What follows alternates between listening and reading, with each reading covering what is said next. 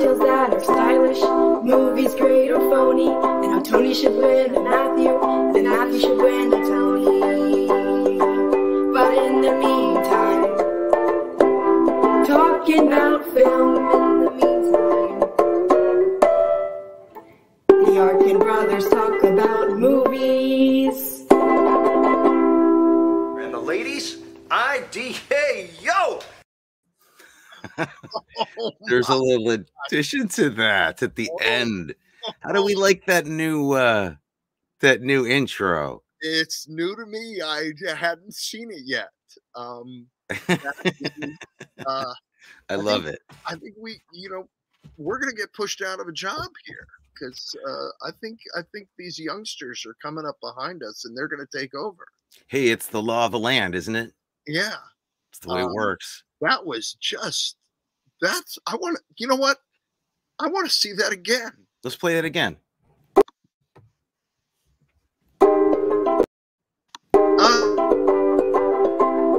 Talking about cocktails that are stylish, movies great or phony, and how Tony should win a Matthew, and Matthew should win a Tony.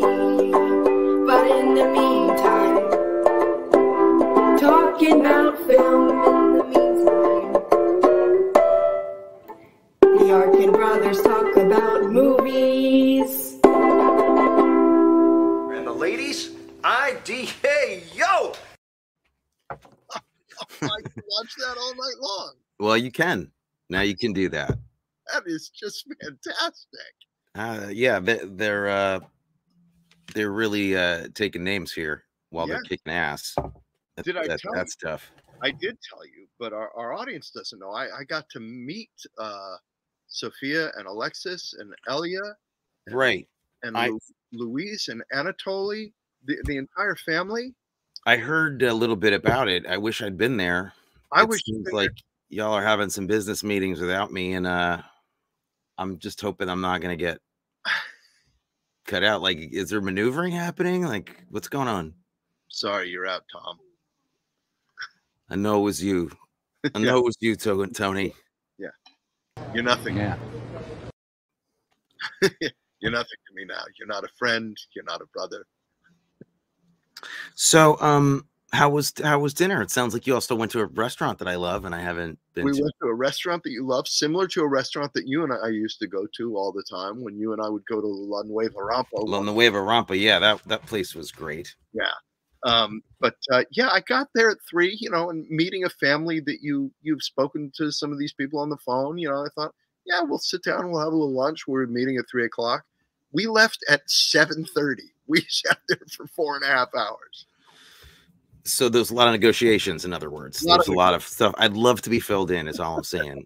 There were no just as a part of the show, as your partner and co-host and all that. It would just be nice. Well, the thing that's really sad is that they gave me some gifts, and for those of you who are not watching, I'm taking a sip of one of the gifts right now.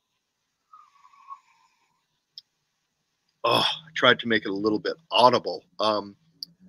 Alexis and Sophia, their parents, Louise and Anatoly, own a distillery, and they make this aguardente.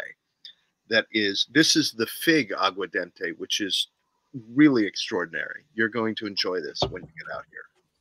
How would you describe an aguardente? I don't know. I've never heard of that before. It's like grappa or eau de vie. Oh, okay. But this is a fig one, so it's a little. Wow. It's got a real forward fig finish. It's delicious. Well, it looks good. It sounds fantastic, and you had a great time. And it's 870 proof too. I think So I may be asleep by the end of the show. It's going to be a fun show. We're gonna have a good time. I'm drinking a lot of coffee. You're drinking early. It's not that. No, early. that's not early. Actually, it's late. It's really late for me to drink coffee. In fact, yeah. Throw shade at that.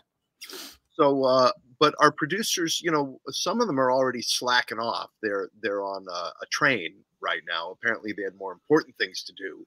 Just because one of them is starring in a TV series that's about to start airing, she that's so important. Well, like I said, if I had been at this meeting, I might be abreast of some of these things, but I'm not. I don't. I feel at a disadvantage. Now, I Yeah, know there's a TV show going on. big show, I Paper Girls, coming on Amazon Prime. It's a big deal. well, you We're know, telling you, we're going to be working for them in about 3 weeks. We're going to be their assistants. well, as far as I know, it might have already happened because I don't know what happened at this meeting. It was just a lot of eating and talking. Okay. You're not being pushed out. You are an integral part of the show. It's just that we're not going to talk about movies anymore. Bingo. It's just been some changes. Yeah, we're not talking about movies. Booze. And what did you do? How was your week? My week was good, a little frenetic, but good. I was holding down the fort while Amelia went to do a performance of Coal Country, the show that she was in West Virginia. In West Virginia. So they did that. Went really well. I wish I'd seen it. But I had to stay here and teach. And so I held down the fort here teaching while she did that. And we started working at our new studio, our new school, which went really well. So it's been busy, but good stuff.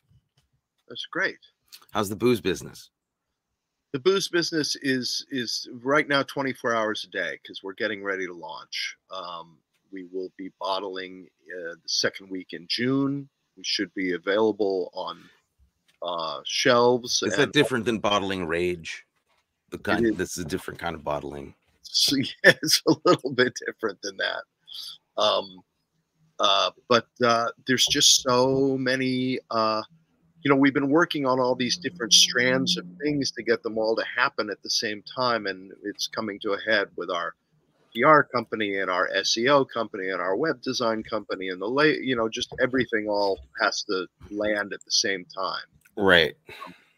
It feels a little bit like you're driving a truck, driving an SUV, chasing another SUV 3-4 days ago, and trying to figure out where it is and catch up to it, even though it's not there. That's complicated, and yet you managed to explain it a little bit better than they did in a film that this reminds me of. Oh, yeah.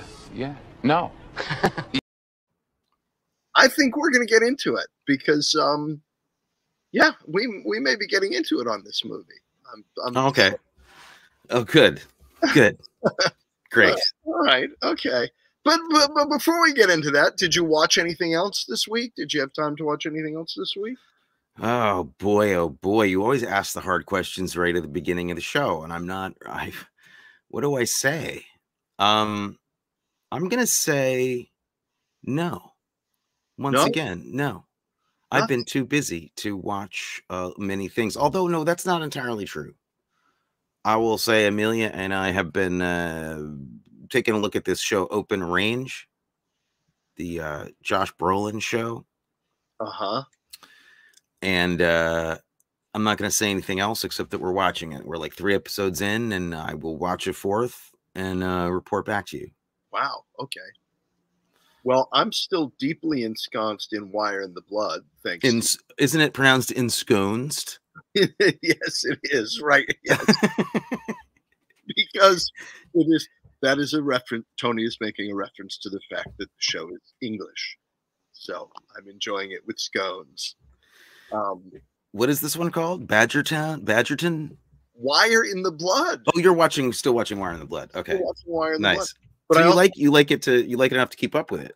Oh, it's like I can't wait to get done with the end of my day. It's like my day is over when I can stop doing anything else and stop thinking about anything else, and that's my private time of watching an episode of something fun like that.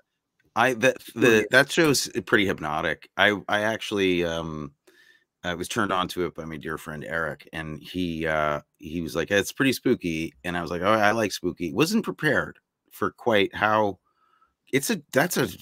maybe that's like classic British crime for you, but it seemed like inordinately unnerving. It's actually not as dark as a lot of these other things that I'm watching. it's a little lighter than some of the other British stuff that I watch. It's a spooky show though. It is Great theme song. I remember that I couldn't track it down anywhere when the show came out, so I had to I literally old school recorded it on some like an MP3 recorder off of my speakers. And wonderful performances. Yeah. And then I watched another Denzel movie this week. I watched Safe House, which somehow I had never seen. Denzel and Ryan Reynolds. Ryan Reynolds as a child, almost. Isn't he still? Kind of, yeah. Yeah. And then I watched a great new French movie that I thought was spectacular. A French film. You don't usually watch foreign films. I don't watch a lot of foreign movies, but actually, I might kind of hijack the show tonight because I think instead of talking about Deja Vu, I want to show you this French movie. So just bear with me. Okay.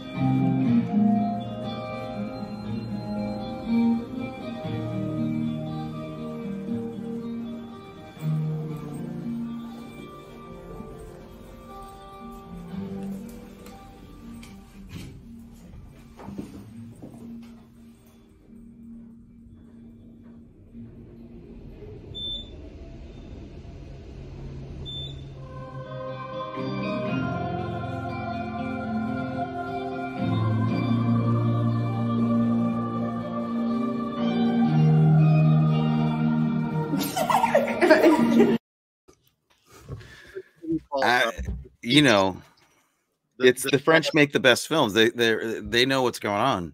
Yeah, it's called The Sad Sisters. The Sad Sisters. Yeah, just extraordinary. This is from the Modern Alienation trilogy, showing at MoMA right now. Yes, I think so. Yeah. No, actually, that's a short film by Sophia and Alexis Rosinski, our producers and soon to be employers. That's a lovely film. It really does capture, like no other movie I've seen, the ennui of checking into a hotel you can't really afford. I've never really seen that hit home the way that this does. Yeah. And we've all had that experience. It's a melancholy thing to happen to you. Yeah. I'm spending more money than I should. And the wistful look in the elevator is great. Yeah. And I like the fact that the end of the movie is the same as the beginning, except it's not quite. Well, it's fitting because it fits in with tonight's theme of Deja Vu. I'm not surprised entirely. Was this all part of this? I won't harp on the dinner. I won't mention it again. I just want to know if this film was discussed during dinner. We won't continue to harp on the dinner.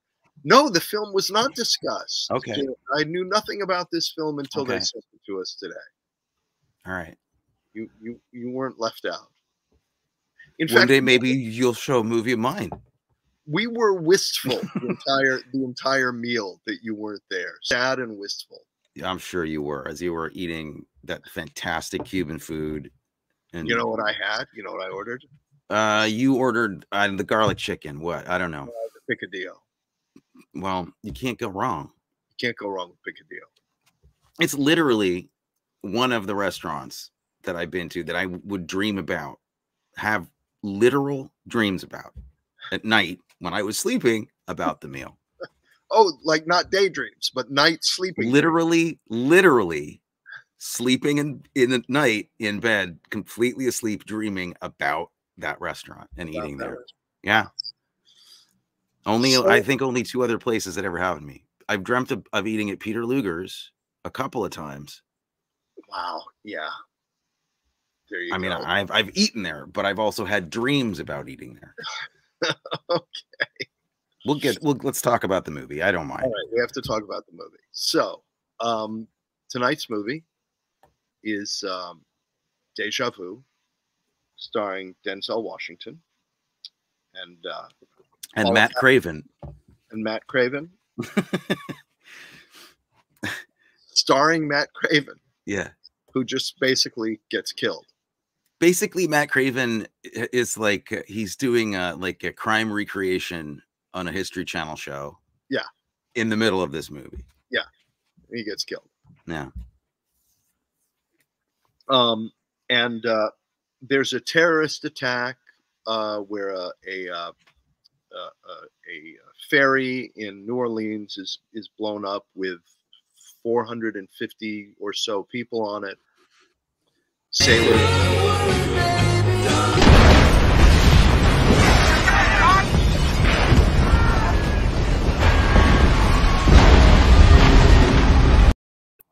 It is ginormous explosion. Ginormous explosion, and I thought exceptionally well done, but we'll get to that. And the ATF is, along with many other government agencies, are called in to investigate and catch the perpetrator of this heinous crime. And Denzel Washington is our intrepid ATF investigator, who is brought into a special unit of the federal government that has found out that you can look back in time precisely 4 days. Because of some quirk in physics, they can look back in time 4 days. They can maybe send something back, maybe a rat, maybe some. Can I just clarify one point? That at first, this is described as being something that's purely done through satellite imagery and combined cell phones, all kinds of things to combine to create a 3D simulacrum of 4 days ago. Yes. And Denzel is smart enough to rapidly figure out, you guys are snowing me. This is not a digital record of what's happening. You are somehow actually looking into the Akashic record, if you would, or whatever it is of the past. And I prefer quinoa, but thank you. Whatever. And you are... Oh, I'm sorry. I'm Doug Carlin, ATF. Yeah. And he figures out that they're actually looking into the past. And that past that they're looking into is running it's moving at the same speed as we are. So you can only look at what is exactly, 4 days and 3 hours behind us because of something to do with the way the space-time continuum folds back on itself or whatever. Is there some dancing? Is there music? Is there a girl dancing? What happens in this movie? What are you talking about? Look, it's impossible. It's impossible to describe. It is hard. It's a very complex plot.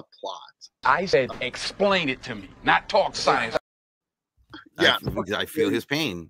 Yeah, but I will defend the plot of this movie. I was able, if I could get a flow chart, which I'm not going to do, a whiteboard and a marker, I do feel that it makes sense within the world created by the movie. I feel they justify it and that it makes sense, and I will defend that in spite of the fact that you're looking at me like it's indefensible. I don't know. Well, I don't know that's. I don't think I'm not taking a hard pass on this movie. There's a lot about it that I thoroughly enjoyed. I really did have a good time. The thing is, though, that I was quite invested up until a certain moment in time, after which I felt that I was in a car that had gone off the side of a cliff and was falling directly down to the earth, whereupon I smashed logic apart. Okay, well, maybe I can help you. I might be able to help. No, and it's not a logic thing. You can't help me. You can't help this movie. What it did see, I thought we were going to agree up on this. With it, great, amazing, fantastic. Whoa, okay. Where we? What? It never lost me. Okay. So I want to know what the point was that it lost you. Well, I'm still trying to figure that out because there were. I don't give a rat's ass what you can accept. Yeah, Yeah, I'm Bruce Greenwood, baby. Okay, they lost me. Okay, I have my notes. When exactly does the movie drop off a cliff? I said.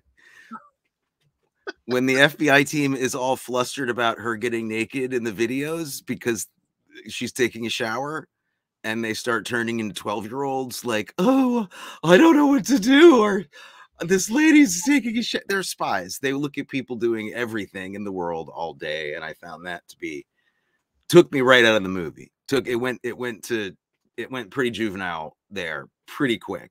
Oh, I bought that because no, I didn't buy that. You didn't buy that. Come on. I did buy it. I bought it because Erica Alexander was there, and this was 2006, and if Erica Alexander had been part of the surveillance team, those guys would have sat there and watched her take the shower and have no compunction about it. And it was the fact that she was there being like, it wasn't that it happened that way. It was how they handled it that I felt was ridiculous. I felt that they instantly turned into 12-year-olds. And I just didn't think that became a little bit the first note of silliness for me, where I was like, I think they would handle this in a more mature fashion. At most, they might have gone, if this bothers you, you don't have to watch this part. We do need to see this. So they obviously need to watch all of it, like they obviously do. So getting flustered about it, I thought was pretty juvenile. And I blame the writer of Shrek entirely. So okay. Then I thought, well, maybe it fell off a cliff when they started to try to explain the time travel. And Adam Goldberg started saying things like the Einstein-Rosen bridge. And I went, listen, I really came for some popcorn and a good time. And now Serpico's telling me about bending paper. I've already seen that scene in a movie, so they didn't have to do it. Adam Rosenberg, brilliant, it must be said. Because he's the cousin of our producers. But, you know. Did you know that? I don't know it. He's great. My point is that he's asked to explain time. The movie comes to a screeching halt so that Adam Goldberg can explain the Einstein-Rosen bridge. And I felt that was a time when all the actors in that room started to get nervous a little bit, that things were out of control. And I don't blame him. I don't blame any of the actors. I think, in fact, that's why I got kind of disappointed, was because I felt like the actors were all showing up, and the script or something wasn't supporting it. Now, the notes that we got suggest maybe there was some friction here. And found a way to fold space back onto itself. I'm actually apparently wrong about something. Adam Goldberg is Elia's cousin, not Sophia and Alexa. Okay. So well, that still counts as something, and it counts as a lot. If I had said something about Adam Goldberg that was disparaging, it was not the case, because I think he's terrific. You were talking about, but see, I mean, I do think it's funny that Serpico is running the high-tech time travel machine. I don't know why that struck me funny, but it did. See, I can't say I wasn't expecting this call. I liked the Einstein Rosenblatt's pastrami sandwich sequence, because I'm often the guy in a room who says, "No, wait, let me explain to you," and everybody tunes out and says, "We don't." So you're usually Serpico. I'm usually Adam Goldberg in these situations, right? Well, then I thought maybe it was that they fell off a cliff when Denzel's driving at 60 miles an hour with a time travel helmet on his head, and he's killing more people on the highway than were on the boat that exploded. Oh, shit. I won't even continue. There were points at which I thought it fell off a cliff. Okay. I can see him. He's right in front of me.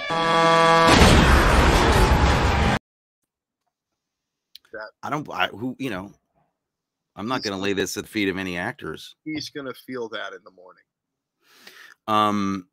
So, or could it have been the moment where Denzel climbs into a microwave oven in his underpants? I thought maybe that was Perhaps when it. Oh my God, you are unforgiving. I gotta, here's how I feel about it, and I think this is great because here I am unforgiving. Okay, take it out wide. Give the pig some room. I am unforgiving about films that have $75 million budgets and make me go, come on, hold on a second. I have a problem with that. I'm more forgiving for a low budget movie or a weird art movie that you hate with such vitriol. Well, I hate vitriol. Yeah, I do. I hate them. You do. So I just think it's for $75 million, maybe it could have been a little tighter on that storytelling part of it, but whatever. Okay. I'm getting the bad stuff out of the way first, because there's a lot I liked. Okay. I had one thing that I felt needed to be addressed more. I wanted more of Denzel's backstory. Okay.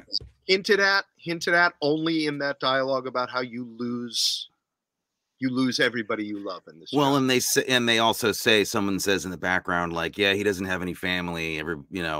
Yeah. They mention. Okay. All right. Okay. That's a great moment. That little clip that Ilya just played is actually a great moment in the movie. And I think what it was for me was that I thought they did such a great job with the first half hour that I was like, you guys don't need time travel now. You really don't. They really didn't.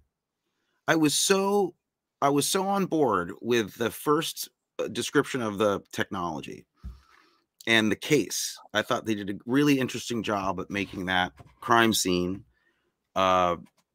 which was pretty complicated, kind of understandable, and what they all had to do to figure out what to do. I thought they did such a great job of it. I didn't need the science fiction part. I literally didn't need the time travel. And I thought that the strength of the movie up until that point had been this, like, beautifully shot, Tony Scott kind of glossy, but well acted portrayal of this event. And then we went to a movie that was like, we switched channels to a movie that I hadn't signed up for. Like, where did this intelligent movie go? But without the time, right? Without the time travel, there's no. Then she's dead. So what? Here's a monitor, right? Now the monitor is broken. I think it would have been more interesting if they had gone more subtle Cronenberg with this technology rather than go, oh, it's a time machine. I like the idea that you could see 4 days in the back through technology, and that maybe there's something else going on with it that we take a while to figure out, rather than sitting in the middle of the room with everybody and then going like, we're going to time travel. We're going to send things back like in time physically. And then we're going to send you back in time physically, but we've really never done it with anything but a piece of paper before. It all just got too sci-fi for me, I think, I'm so sad now. You don't have to do that. Hello? Maybe I already have. What the hell? Yeah. That was about going back in time. I don't mean to make you sad. You can fight with me about it. I just didn't. I had to say that I was thoroughly enjoying much of this, and then they introduced some elements that were like, I can't believe any of it. I'm sorry. Okay. See, I knew going in that it was a time travel movie, so I did too. That's the whole month we're doing. You're such a smarty pants. But I mean, but if you take the time travel out of this movie, then we can't do it this month, and it's not a time travel movie. So I know what I'm hoping for is a deeper exploration of the idea that they could have stopped at that first idea and made a much more interesting movie with that cast, who were all great actors, and made a psychological drama about the effects of this technology in a much more interesting way than just they go back in time. I felt that was unnecessary at a certain point. But then point. It would have belonged to we look back in time month rather than the time travel month. I refuse to alter my view because it doesn't suit our programming on our show. Okay. We're shutting it down. What? I've gone too far. I've been too negative. I've insulted Adam Goldberg without meaning to. I'm not invited to the meetings anymore. I don't even know why you put up with me. Well, I can't say I wasn't expecting this call. Me neither, Adam. I can't either. Well, you know me. We've spent time together. One might say we grew up together. You could say that. Well, we didn't grow up, but when we were doing the stuff that most people call growing up, we were together. Yeah. And you know that I love the love story and the sappy ending, and I want everything to work. I want everybody to be happy. I want everything to work out for everybody. Right. And this movie does that.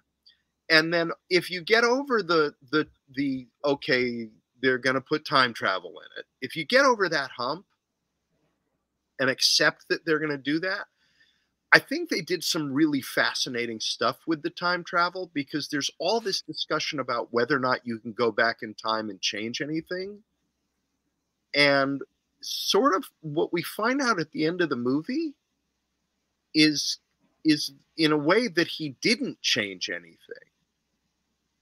Because when he in the present day timeline goes to look at her apartment after she's dead, he goes to his apartment and there are all these bloody clothes there. And then when he goes back in time, he gets shot, and we find out that it's his bloody clothes, and not the bloody clothes, but the rags that were used to clean him up, that all of the blood in her apartment was his from when he was shot going back in time. So the loop is contained within the story rather than the past being changed because of the story. I agree with that. Which I think that's sort of the way they fold it. They fold time in and around itself, plot wise, was really satisfying to me. Okay, I would go half there with you and say that I liked the science fiction description of the time travel. I thought the concepts were great. I thought both sets of concepts were great. You know, at first when you think it's spyware technology, right? Like recon video and stuff. That was really cool and well thought out. The description of 4 days behind was really interesting. I bought all of that. I even bought, like you're talking about, their philosophy of time travel in the movie. I thought was interesting and made sense. I just thought that the movie degenerated into a really ridiculous, stupid action movie for no goddamn good reason. And so instead of elaborating on these themes and instead of just telling me all this information in one big info dump, that a lot of it was on Adam Goldberg, show me that for the next hour as we progress through the story, so there will be more surprises with how those things are developed. It just turned into it was like basic Star Trek, time travel explained, right. And then we're off to the same kind of silly action beats where I'm like, I thought we were in an intelligent thriller. Let me throw something out there. If we could go back in time, see what I did there? I do. If we could go back in time and really leave most of the movie completely intact, but take out the car chase, the truck, the car chase, that whole thing, but have him go back in time and do the investigation part of it. What would you think about that? Because for me, the car chase was the only part of the movie that to me turned into oh, we've got this great idea. He's driving the car, but looking at the stuff from 4 days ago and running and chasing, which that part actually made no sense. There's no reason for him to be, if they could zero in on Jim Caviezel. Yeah. If they could zero in on Jim Caviezel and follow him in his car with their technology. Yeah, they don't need him running around behind him. Well, how is he going to kill thousands of people on the highway if he doesn't do We need to chase him with the goggle rig. You need to chase him with the goggle rig. Well, you want that line in a movie, though. You do. You want that line in a movie. I also love about this movie that you can actually see an interesting movie star moment kind of happening off screen. They meant him to wear that helmet more than he did in this movie. Yeah. He's got it on for about a minute and a half in the car. And then he kind of like, I don't think I want to wear this anymore. And he takes it off and he puts it, and then he just carries it around. Clearly, Denzel was like, you know what? No, I don't think I'm going to wear that for this movie. Not when there you go. The helmet's coming off. Yeah. What about let's talk about some of the stylistic stuff they did with the boat at the beginning and the boat at the end and all of that emotional setup of the sailor. Go. That's a cool gesture when he smells his hands. Did you not like that? I actually liked it. I did like it and I understood it, but at first it was just like, wow, that's an interesting, weird moment. But it makes sense. I was so struck by that to be an entrance into a movie of that sort of gathering oneself. You know what I thought he might have been doing actually? What? Was actually like getting his olfactory senses working to see if he could like reset and think about smelling accelerants or something. I don't know. It seemed like it was part of what he does to prepare, Wow. It's cool. Look, Denzel is great. It's really you can't, what are you going to say? The guy carries a movie around like it's a duffel bag. It's it's unbelievable. He's at his height in this. Yeah, this is great Denzel time period, and him working with Tony Scott is always exciting because I feel like you can see Denzel's the kind of actor I feel like really wants to work with a director that he respects. And if he's not getting that, I feel like he turns off a little bit and he's just like, okay, I'm going to do my thing and we'll get out of here. But he seems invested in the whole movie when he works with Tony Scott in a really cool way. I mean, I'm not saying he's not invested all the time, but I just feel like he seems to enjoy making Tony Scott movies. I also, maybe I hope I'm right. I think I am. It looks like I am. In terms of the casting, I thought that every single role in this movie, big and small, was spot on.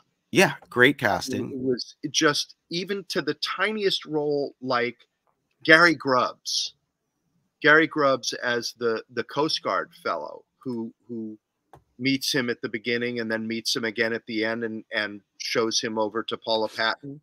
Right. Gary Grubbs, who's one of those guys you've seen 18 million times, and here he is in this tiny role in this movie. And he's spectacular. Enrique Castillo as her dad just knocks it out of the park. I will say, the only thing I will say is, as great as he was, I did think that maybe he was in on it because he didn't seem as upset as I thought he might have been. Wow. For a while I was like, is there some weird conspiracy involving her father? Because there was something so restrained about him. I was an interesting choice, and he's a really good actor. I just didn't.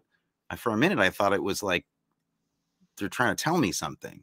I thought he was just in shock, and then where it all came together for me was at the end of his scene where he says to Denzel, "I need her to matter to you." That's a great line too. Yeah, and Eldon Henson, who was spectacular in the series of Daredevil, was great. Adam Goldberg, great. Erica Alexander, who later went on to be spectacular in Get Out, is great.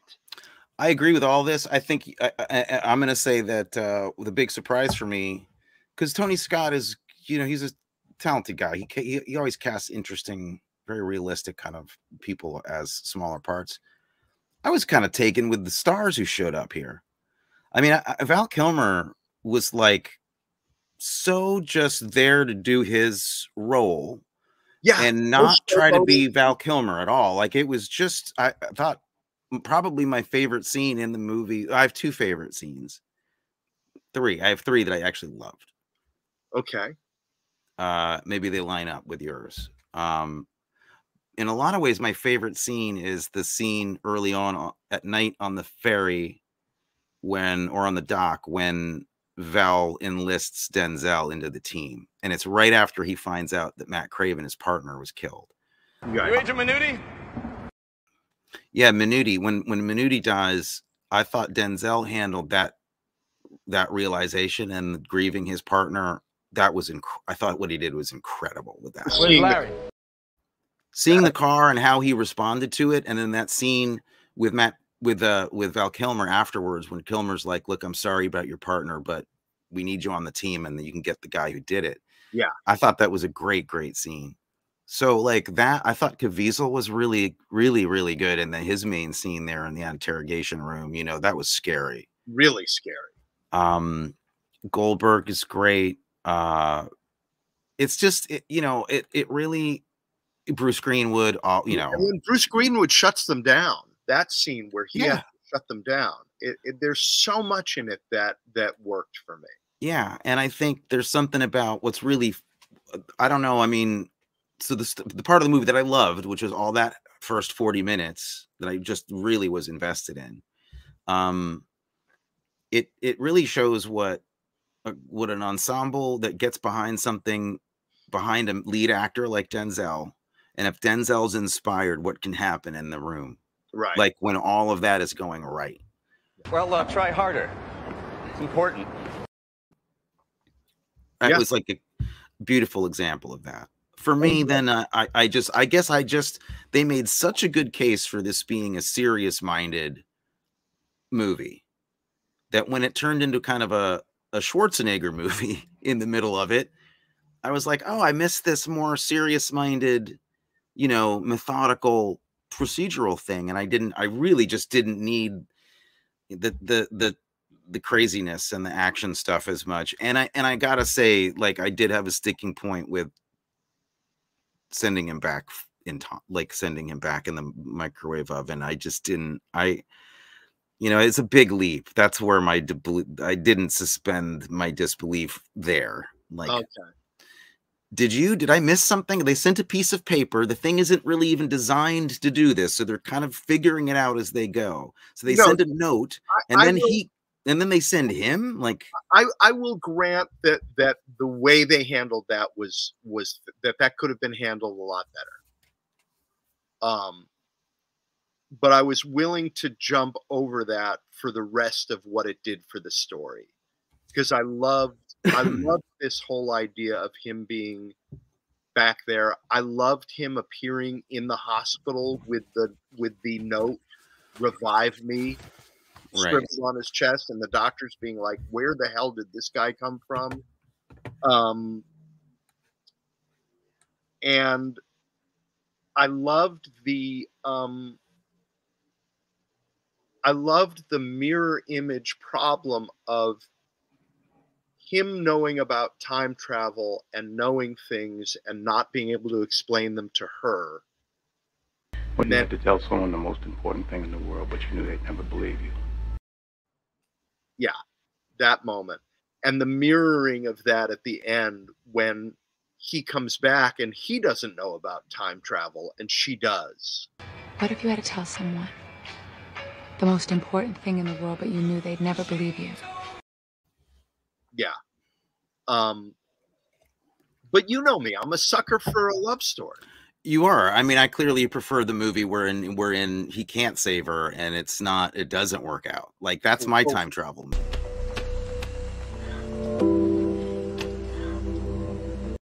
Yeah, I my thing is, like, you mess with this stuff, it's not going to go right. So, you know, you're going to lose everything. So that's that's the difference between you and I. You become as bad a person as I am. Yeah. For liking Ralph Meeker. Yeah. In totally. Hammer. Oh, totally.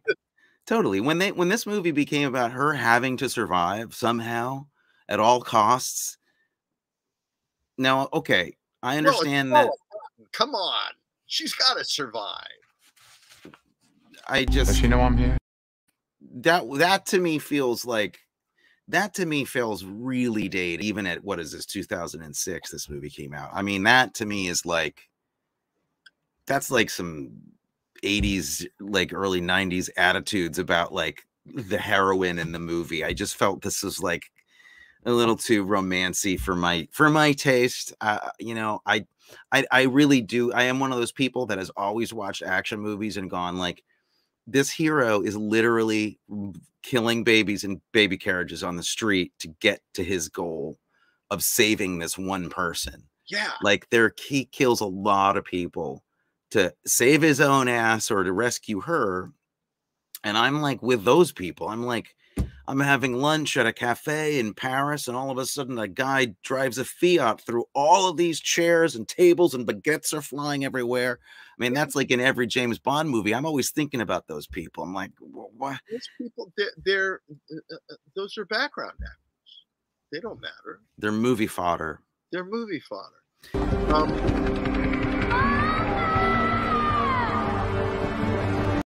Did you know that was Elle Fanning? Yeah. I didn't know that. Amelia told me afterwards, and I had to rewind it. I'm like, yeah, oh yeah, Elle Fanning. That's pretty amazing. What's amazing is she gets like credited for that performance. Yeah, and a character name. I've had lines and things and done real acting and not gotten credited. You know, but all of your criticism of the romance in this movie leads to what I picked for the perfect double feature with this film. Are you ending this convo because you're just so sad? I'm not ending the show.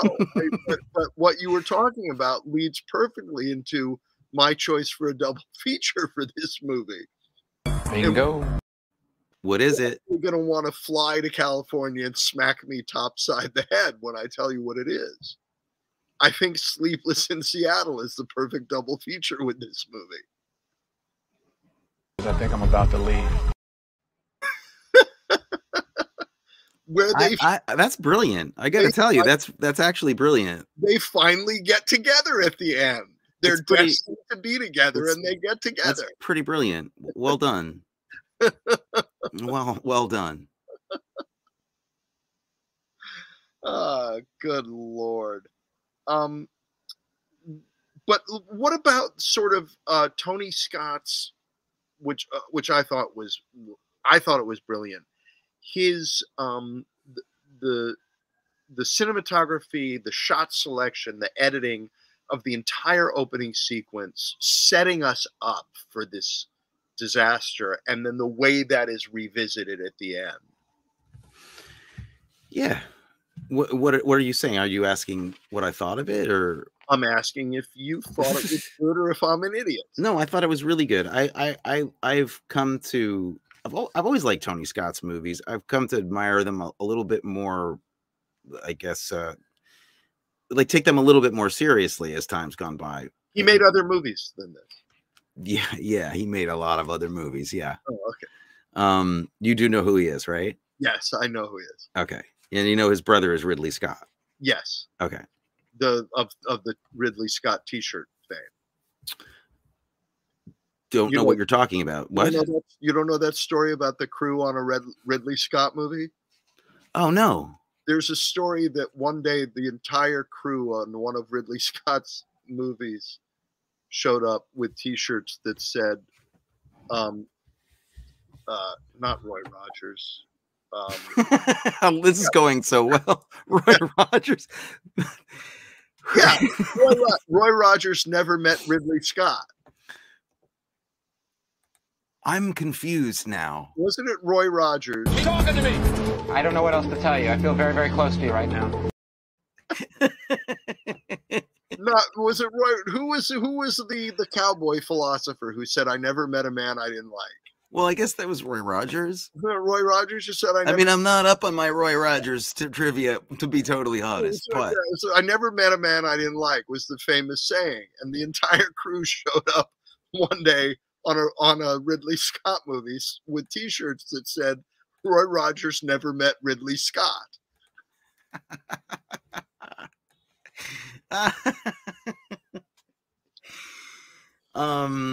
That's great. I have not heard that he is a delight to work with. That's never been said. No. By anybody. Yeah. No, those are things that I did know. Those are on the very short list of things that I did know.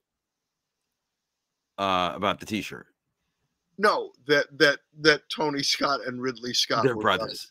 Much of the way in years to come that people will be saying, "Did you know that Anthony Arkin and Matthew Arkin were brothers?" I thought that was all a gag. Yeah. I love I love things about that style. Will Rogers. It's Will Rogers, not yeah. Roy Thank you. I was gonna say I didn't sound Will Rogers. Okay. Roy Rogers is the hamburger guy. I think so. Yeah, I got really confused. I left the show for a minute. I was completely out.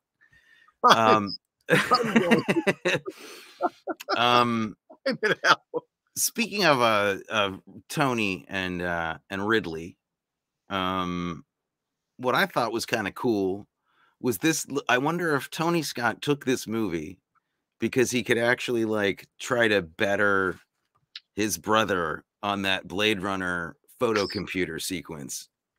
This is an extreme extrapolation of that Blade Runner sequence where he puts the photo into the computer and he's 3 degrees to the left, up a quarter thing, and it's clicking into this photo and getting more detail as it goes. You remember that? Yeah, maybe.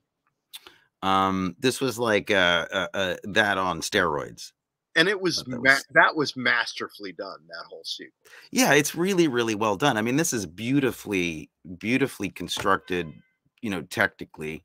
And it's also once again, I just got to say, it's a pleasure to see stuff shot on that kind of celluloid.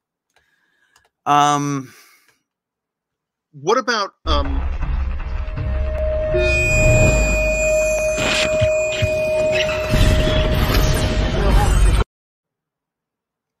that's a great moment.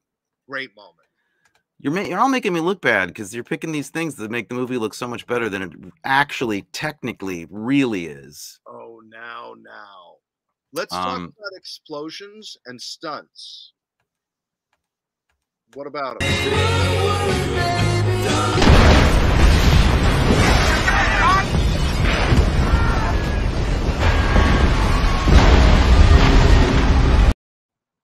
It's an eyeful. I mean, I was pretty astounded when we saw it last night. I was impressed. I don't get impressed very often. It's God knows enhanced, I'm sure, by all kinds of things, but it's a real fireball happening with a lot of people involved, and it looks very, very dangerous and huge. And can we talk about propellers? That's my favorite shot in the movie.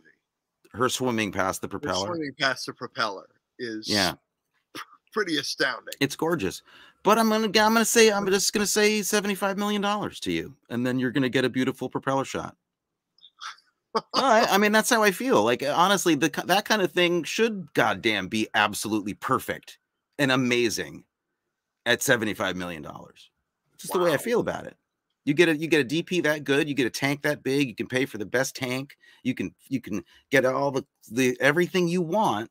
There's no excuse for it not to just be fantastic. So yeah, they did a great job. You know what this movie was missing from this movie? Don't get me started. In, through, yes, and beyond. That relates a little bit to my recasting. I want to hear this. Yeah. Did you do a recast?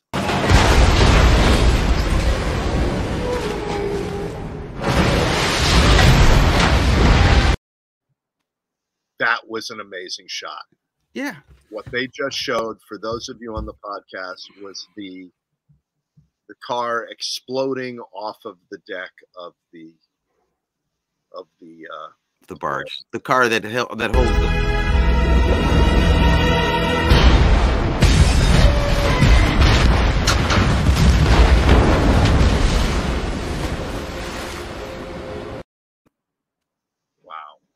It's impressive. I mean, technically, this movie is breathtaking. It's really, but that's partly what I'm saying.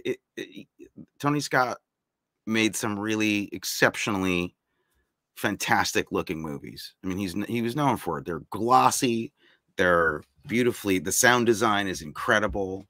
Stephen Jules Rubin says, "You guys are really brothers." It's true, man. It's true. As bad as Matthew feels about it, it's true. It's one of the great joys of my life. And so, like, there's a certain part of me that's like, yeah, of course, it's going to be great. It's got, the same team that brought you Man on Fire and Unstoppable. And I think it was called Unstoppable with the train. Did you ever see that? Yes. I love that one. Man on Fire with the other Fanning. Yeah, all right. Dakota's in that. And this, I'm just gonna, look, I heard the writers, we got some notes today about the backstory of this. The writers apparently had some contention with how the film turned out. They felt that Tony Scott leaned too heavily onto action stuff, and they thought some of the subtlety had been missing from the sci-fi. I think that I totally agree with that. I think you kind of maybe see the point of that a little bit. You said the point of that. I don't need that car chase. It's pretty that really did. I did check out for that. I was like, this is out of another movie. Well, I mean, the problem. One of the problems with it though is that take it out of this movie. It's an extraordinary sequence. It just doesn't belong in this movie necessarily. I would argue that it's extraordinarily well put together, but it's also it doesn't keep me grounded enough in reality. Like, I just don't think at those speeds anybody would really be able to do even 3 seconds of what he's trying to do. So I feel like bringing it somewhere, like, just take the accelerator off just a little bit. Let's get this down to. I'm a good driver. I'm a really good driver. Well, okay, but you're not in this movie. That's true. So we're back to square one.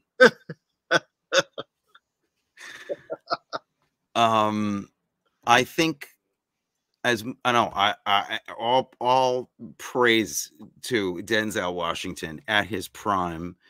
He looks fantastic. He looks like the quintessential, movie star hero. But I gotta say, what I also love about him is how relaxed he is about it. Like, his wardrobe never looks fussed over. He's clearly strong and he's in good shape, but he's not like, he doesn't have like a Nautilus body. He's not like, ripped to shreds. A regular guy that you really. He looks like a real person, and albeit much better looking than most people are. Wow. But he doesn't seem to fuss a lot about, he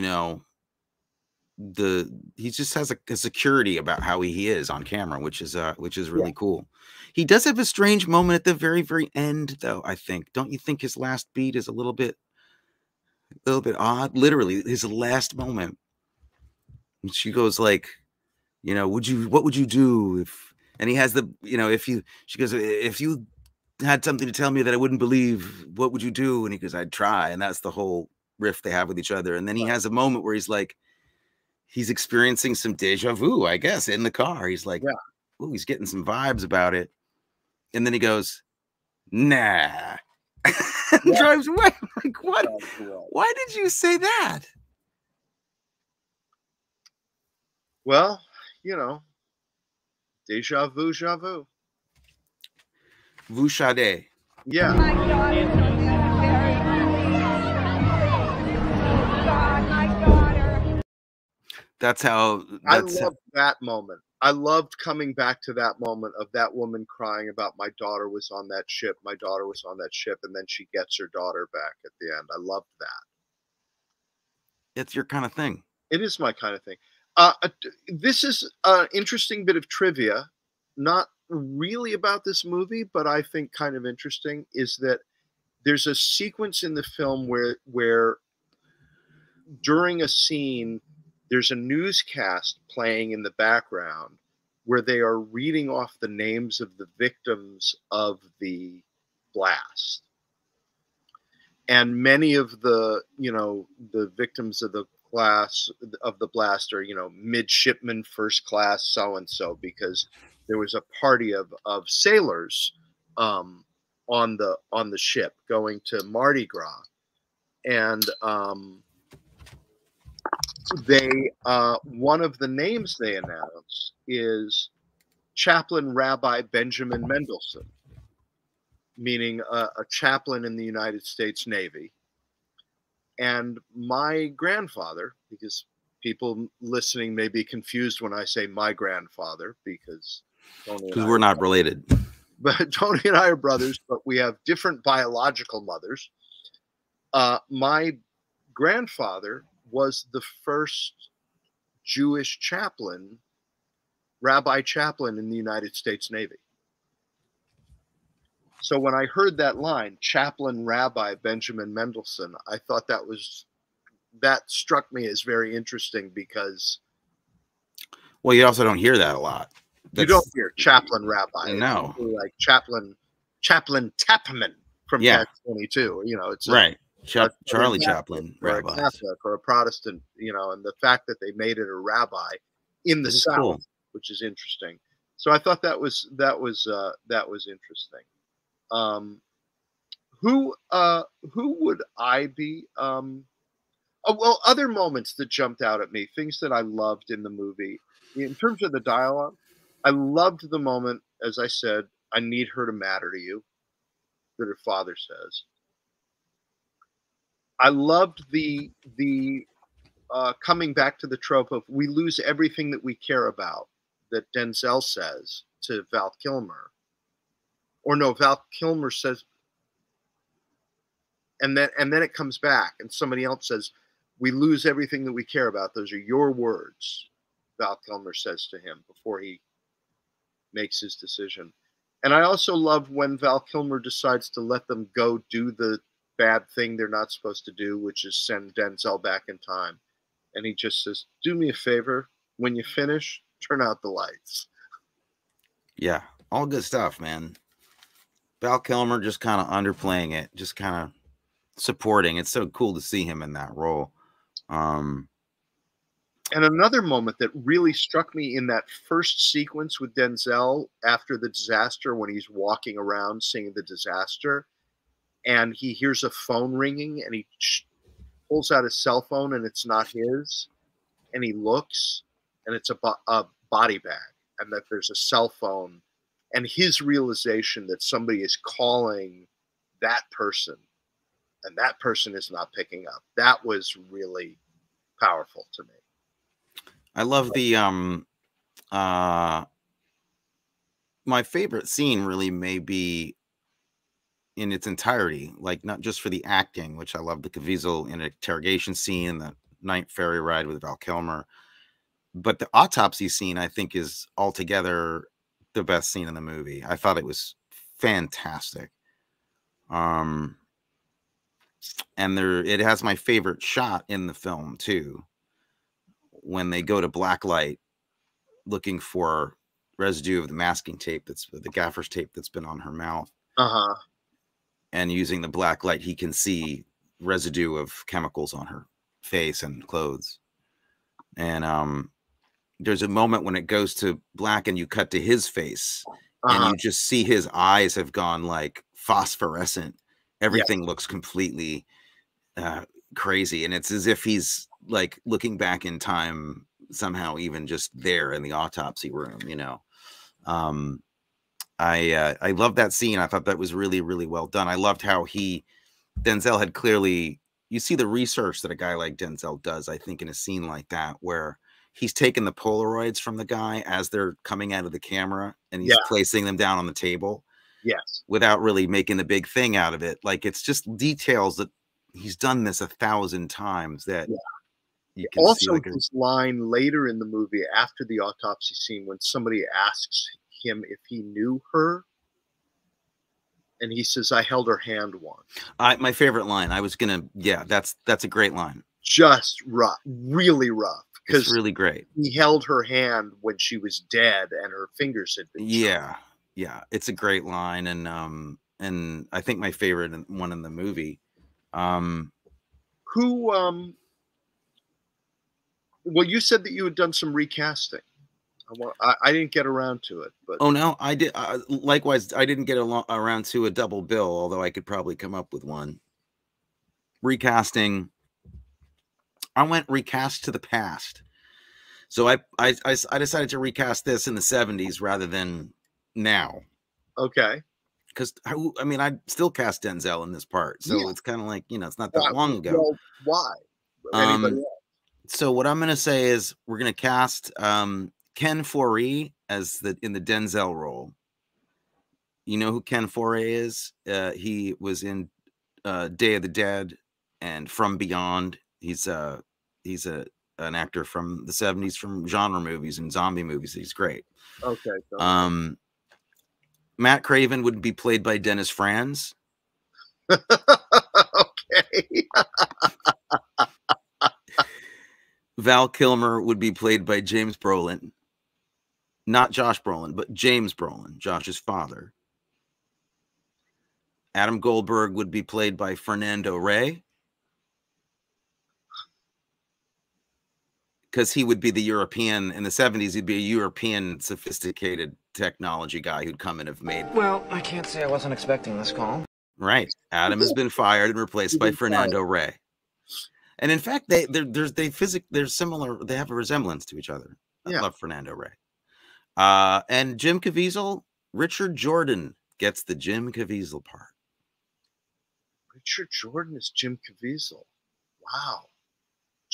Richard Jordan usually plays good guys. Depends. Well, not all the time. He played quite a bad guy in well, not a bad guy, but kind of a thug in the Yakuza. He's pretty scary in that. Oh, that's true. That's true. Yeah. He's played psychotics. Whatever. Give the guy a chance. He's an actor. What is your problem? Why are you blocking Richard Jordan from getting work? Who am I going to play and who are you going to play? Why do I have to honor all the actors you like, but Richard Jordan just gets crapped on by you? Okay. All right. Okay. Okay. So you didn't do a recast? I did not do a recast, but I did decide who I would be and you would be. Oh, please. You're the assistant eating the candy wrapper, or eating who his assistant who writes the name down on the candy wrapper, the phone message down on the candy wrapper. Wait, what's the line though? Is it the guy who says, yeah, is it in the beginning?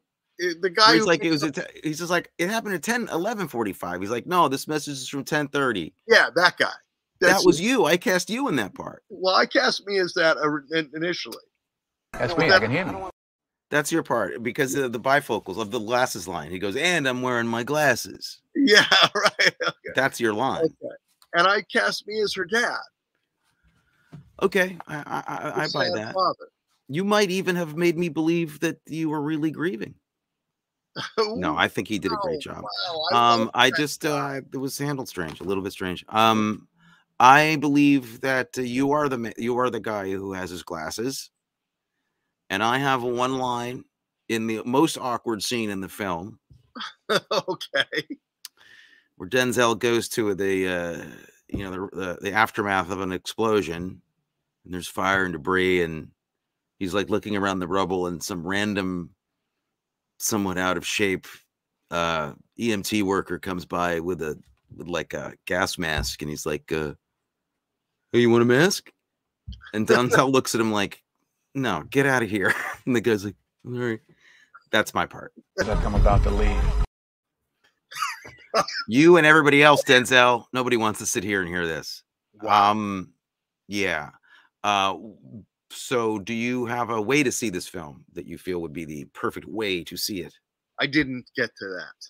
I do. Here's a monitor, right?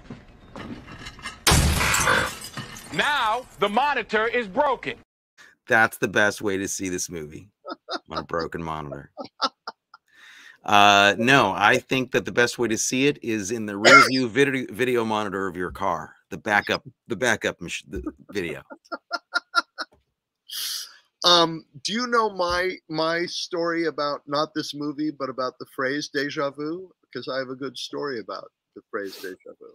I don't know this story. I was working on a play once with the actor playing my wife was not the brightest bulb in the firmament, light in the sky, however, brightest bulb in the chandelier. You get what I'm saying. Yes. And she always said things wrong, like sayings wrong and stuff like that. And I was talking to the stage manager once about things that people say wrong. And this woman playing my wife overheard me talking to the stage manager, and she said, "Oh yeah, my mom made a really funny misappropriation once," which is the wrong word. We were talking about malapropism. Yes. She said, "My mother made a really funny misappropriation once," and the stage manager and I said, "Really?" And she said, "Yeah, I was upset about something. And my mother said to me, 'Well, honey, as the French say, deja vu, j'avoue.'" So I decided to make up a little song to go along with that, which goes like this. Deja vu, j'avoue, whatever I did, I do. Whoever I know, I knew. Deja vu, j'avoue. That's really good. That's my little song. I think that puts your talent for punning to its best use. I think that should be the new theme song for this movie. That should have been the soundtrack. Absolutely, like Peggy Lee singing it or something. Yes. Aren't we watching Peggy Lee Got Married in 2 weeks? No, that's a different movie. So yeah, we pretty much covered this. I think no one has yet answered me why Serpico is running the spy agency. I thought this Serpico was in the 70s. And next week, you should tune in next week because next week we will be talking about Deja Vu, starring Denzel Washington. I had a couple. I felt like it fell off, and like it just dropped off. I'm sorry, we're just. What if you had to tell someone the most important thing in the world, but you knew they'd never believe you? There you go. So we should just we should make people watch this episode on an endless loop. Yeah, well, they're gonna anyway. That's part of the meta brilliance of it all. But next week we are doing Time After Time, and we have a very special guest joining us. We have all right, quiet everybody, it's him. Yeah, we got a special. We have a really special guest. Should we announce who the special guest is now, or make it be a surprise? I think we should announce who it is because we want people to tune in. Like if we announce it next week, they'll be maybe not available. Nicholas Meyer, who wrote. Yeah, that's right. Nicholas Meyer, who wrote Time After Time and wrote the 7% Solution. Who wrote and directed Time After Time. Wrote and directed Time After Time. An incredibly wonderful writer, wonderful director, and a wonderful human. Hey, yo! Man, they got lookers. Do you know what else he directed? What else did he direct, Anthony? You do know that he directed your favorite Star Trek movie. Yes, I do know that. Okay. Nicholas Meyer, director of Wrath of Khan. Wrath of Khan is going to be bingo. This show talking to us next his stuff, his career, and I'm excited about that. That's going to be excited. It's going to be pretty exceptional. So that I think wraps it up for this week. And then the following week will be Peggy Lee got married. No, Peggy Sue got married. I'm sorry. Peggy Lee got married. Rogers. Oh, I didn't see these comments. Oh God, look. There's lots of comments. Announced case I got offered a job which I shouldn't take yet. And I do want to answer one comment from Camille Renner, who wondered if the grandfather, the rabbi, was the same one who wrote Black and White. No, that was our dad's father, David Arkin, wrote the song Black and White. Yes. So that was a wrote the lyrics, and Three Dog Night, right? Wrote the music. No, Three Dog Night recorded it. The music was written by Earl Robinson. Oh, okay. All right. Good to know that. Somehow related to us by marriage. Yeah, some crazy way. Some crazy, nutty. So that's it for Denzel and Deja Vu. And if you enjoyed this episode, then just watch it again and say to yourself, I feel like I've seen this before. Because you know what? It doesn't get better the second time. It stays exactly the same. You cannot change history. Where's my audio? All right. Good night, everybody. Where's Larry? Where is Larry? You Agent Minuti? Where is Larry? Where's Larry? I'm asking that for years. Where's Larry? We have to use that now. Where's Larry? Larry is our new theme. Where's Larry? And good night.